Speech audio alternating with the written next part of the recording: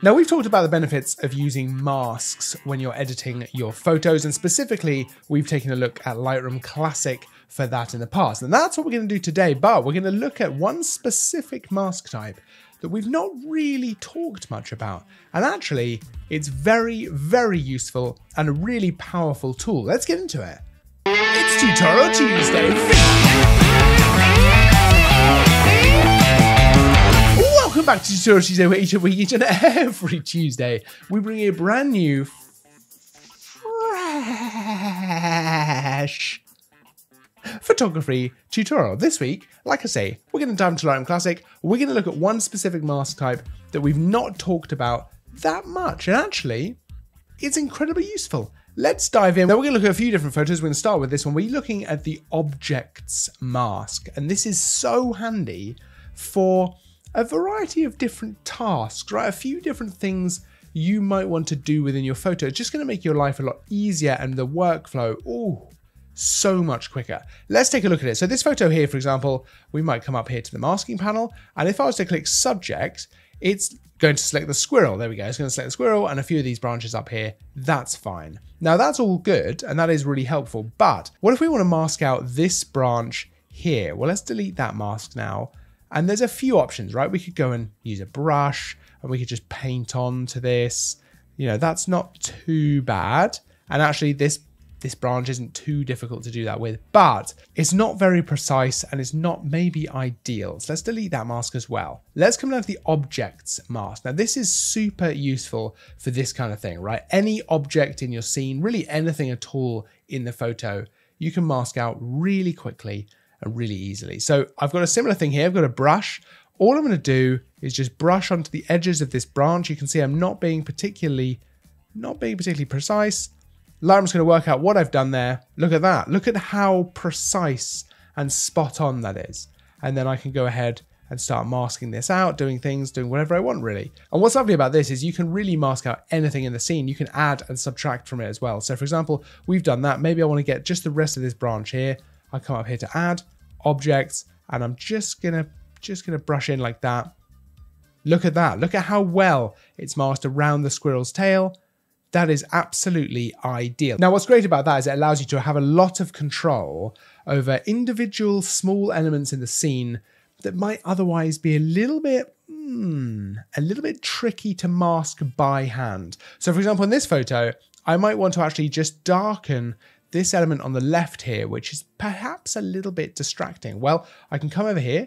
Let's go create new mask. Let's go objects. Let's just draw onto this now. So a little bit like this. I'm not taking my time over it. I'm just brushing on like so. There we go. Let's see how Lightroom does that. Really nice. So it's not taking this top bit because it's worked out that it's kind of two different objects. Let's go ahead and add objects. Let's do that. Lovely. And now I could darken that down a little bit just to make it maybe a little bit less distracting from the photo. Let's even add objects. Let's just do this bottom part here. Beautiful. Look at that. And it just removes that slightly distracting element from the photo. And how quick and easy is that to mask out? Now, if we come back to this photo, I want to show you something really cool that we can do with this mask. Now, we've looked at this before with other mask types, but I think it works really well. So this branch, for example, we've masked this out, right? We've got that mask in the bag. But what if we want to darken the bottom part of this branch, right? So we want to actually really make the shadow at the bottom much more intense. So all we have to do in this situation is come up to mask one. Let's click on the three dots, intersect mask with. Let's go linear gradient. And now when I draw this on, you'll see the linear gradient is now only applying to where the object mask was, right? So I can draw this on, I can see it visually. If you can't see that, you just press O to make the mask visible. And you can see that that is just applying to the branch. So we can apply a feathered linear gradient mask like this to the bottom of this branch, darken that down. Lovely, look at that. And we just really darken the shadow on the branch, just using the object mask and a linear gradient mask. How easy is that? The workflow is unbelievably quick and easy. The just quality of life is so good. And it's actually one of the masks that's not going to come up in every edit, right? It's not necessary in every photo. I won't use it as much as I'll use a radial gradient or maybe a linear gradient, but I will use it a lot. Now, product photography is another area where this can be really useful. So for example, I've got this photo of a watch. Let's go ahead and create a new object mask. Now I could use this to actually just mask out the strap. So for example, just draw on here. Again, not being super precise, but Lightroom works it out. It does a great job actually of just working it out. I'm adding the other part of the strap. There we go. Now what I could do here is maybe I want to boost the brightness. Maybe I want to bring the clarity down a little bit so that it just sort of blends a little bit better. Maybe I want to bring the dehaze up a little bit. Maybe I want to bring the contrast up a little bit. Maybe I'm just affecting the look like that. But maybe I want the watch face. Well, I could use a radial gradient. I could use a brush. But if I go objects, I can just do this.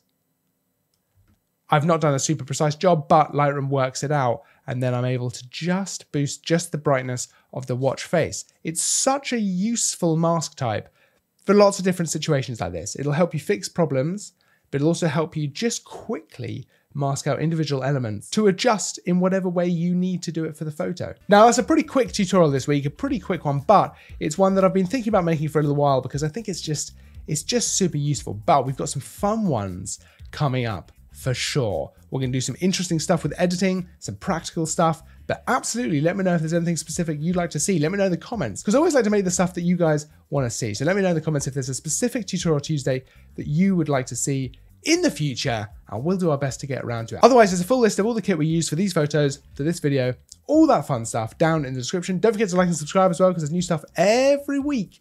I'll see you in the next video, but until then, as always, thanks for watching.